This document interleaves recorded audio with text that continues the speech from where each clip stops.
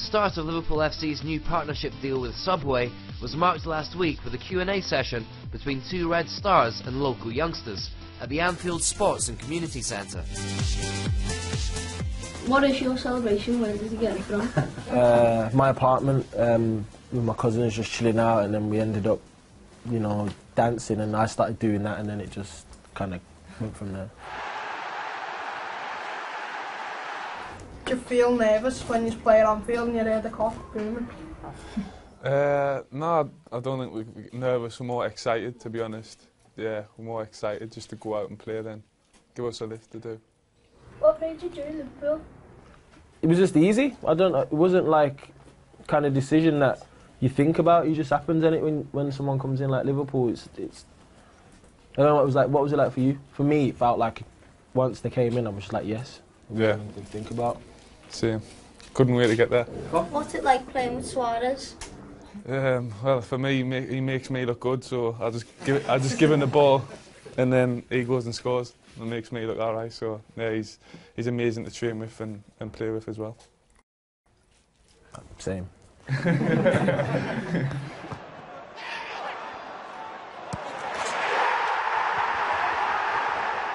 you know when he's in training, the skate still going the way he does for every Yes. Yes. Yeah. And tackles as well. Both. Both. Is Gerrard a good captain?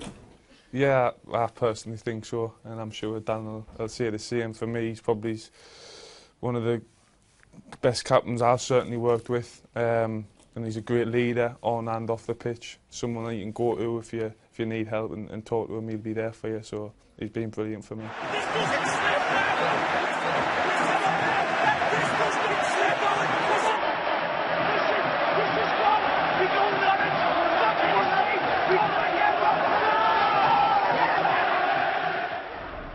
Were you using the huddle at the end of the City game? I wasn't in there. Obviously, you got sent off and I was injured. I was in the so we both think that was the wrong question to ask. That was the worst question you could have asked. At that point, we were probably both crying, for all I remember. I can't remember what happened, but for sure, we were upset at that point.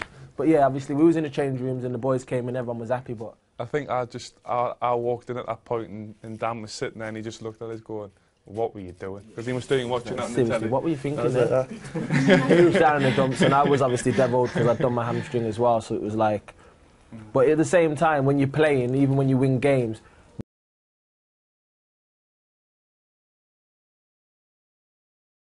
when you have little things like that, there's a feeling of, yes, we won, but on a personal level, it's like, I'm injured. For him, it was like, man, I'm going to miss the next 3 games.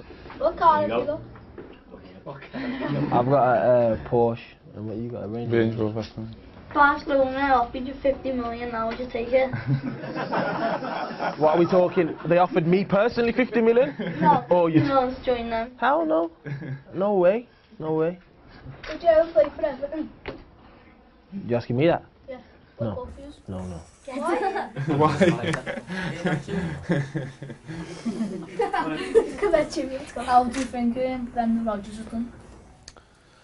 I think everybody can see how well he's done.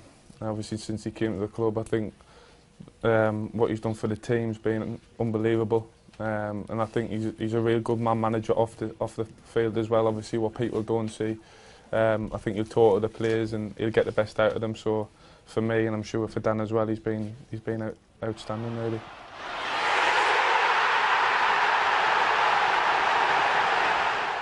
Who's a better club to work for, Liverpool or Chelsea? That's easy. Like Liverpool by a mile for me, but on a personal level. But again, everyone's got different opinions in terms of what suits them best. For me, Liverpool's a better place. The entertaining session came to an end with Henderson and Sturridge giving their best piece of advice to any aspiring young footballers. I would say probably, I've said it before, the main thing is for me is to enjoy it when you're young. Just playing with your friends and just enjoy it, play with a smile on your face as much as you can. Because there'll become a time where you might not be able to just play with your friends, maybe at school or something. You might be in academies that might not let you play school football and you'll miss it, so make the most of it.